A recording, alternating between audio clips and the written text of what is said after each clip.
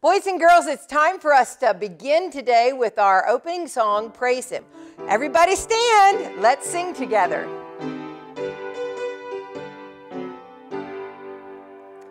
Praise Him, praise Him, praise Him in the morning, praise Him in the noontime, praise Him, praise Him, praise Him when the sun goes down. Love Him, love Him, love Him in the morning, love Him in the noontime, love Him, love Him, love Him when the sun goes down. Welcome, boys and girls. We're excited that you're back with us today.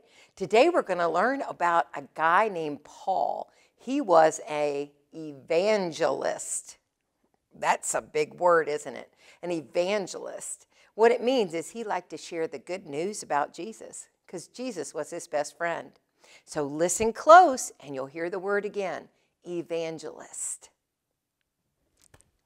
Okay, boys and girls, it's time for us to start with our opening prayer. Put your hands together and repeat after me. Dear God, thank you so much for people who teach us and tell us all about Jesus. Help us, Lord, to listen, to hear your word, and learn about the best friend we can ever have.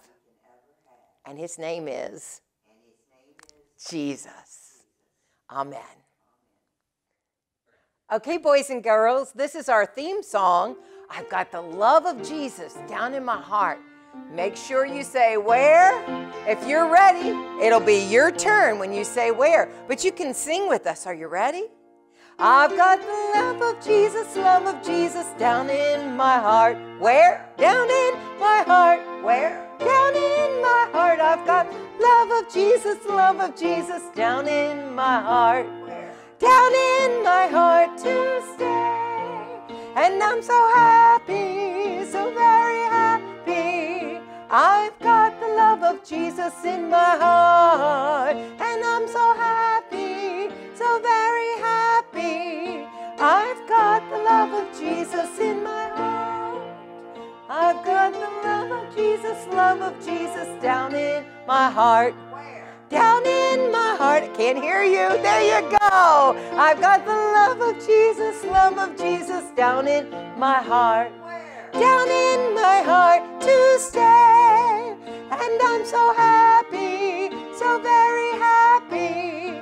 I've got the love of Jesus in my heart. And I'm so happy, so very happy. I've got the love of Jesus in my heart.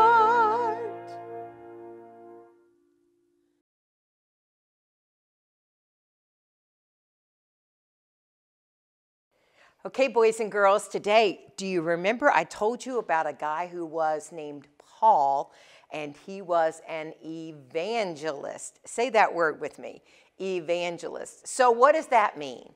It means that he wanted to share the good news. Have you ever had anything that was so awesome that you wanted to share it with people? Well, that was who Paul was. He met a guy named Jesus, and Jesus changed his heart and he changed his life. You see, Paul always loved God, but he didn't know about Jesus. He didn't know that Jesus died on the cross for him. And when he found out, he wanted Jesus to be his friend. So what he decided to do with his life was to go all over the world and share the good news of Jesus Christ with everyone he met. And one day he heard that there was an exciting thing that was happening, and he heard that there was a town that needed to hear about Jesus. He found out about it in a really weird way. He was actually sleeping, and God spoke to him as he was sleeping.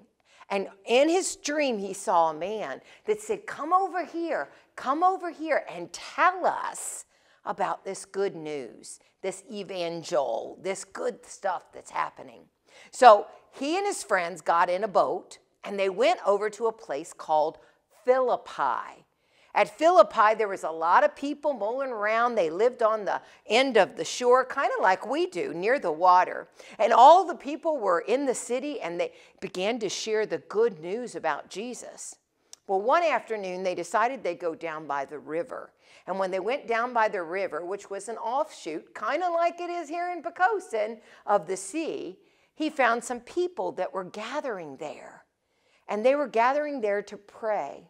And as they prayed, they heard Paul and his friends come.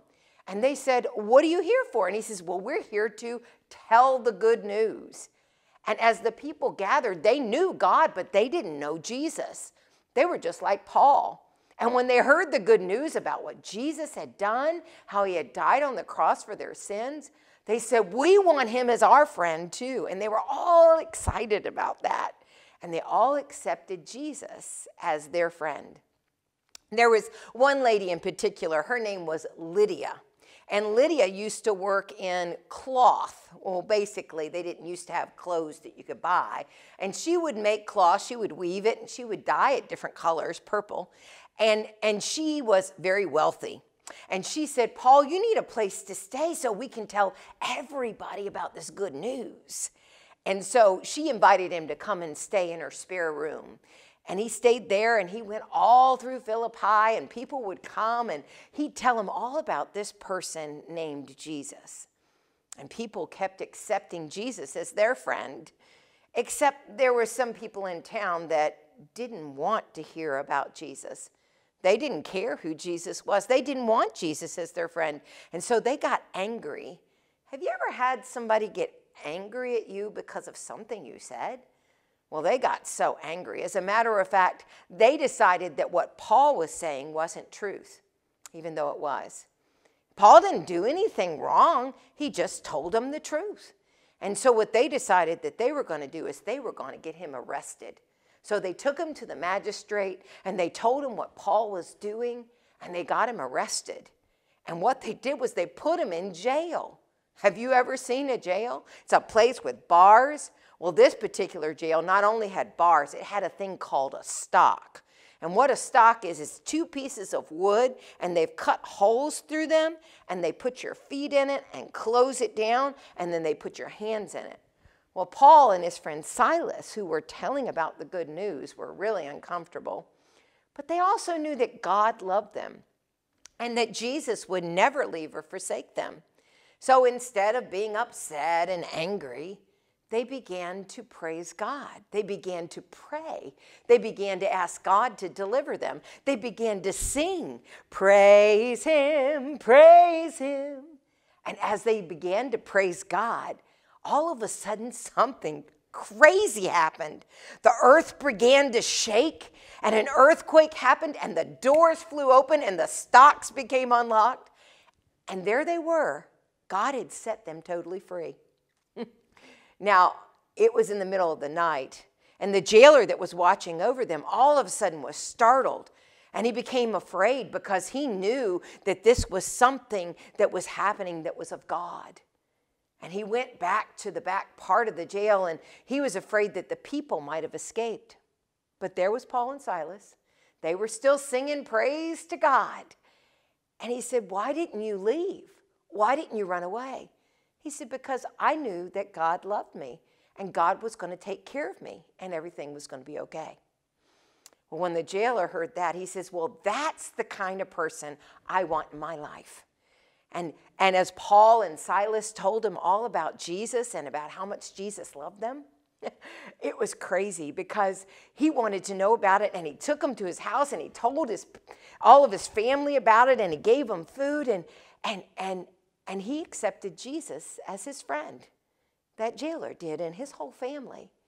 Well, the next morning when they went back to the jail, they told Paul and Silas that they could leave, that there was no charges against them. What really happened was God had freed them. You see, that's what happens when Jesus comes into your heart.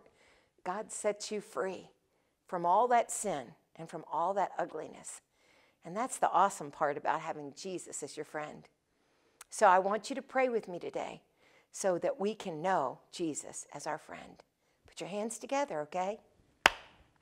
Repeat after me. Dear God, Thank you so much for Jesus. Come into my heart. Cleanse me of my sins. And Jesus, be my forever friend. It's in your name I pray. Amen. Okay, boys and girls, stand up. We're going to sing Jesus Loves Me.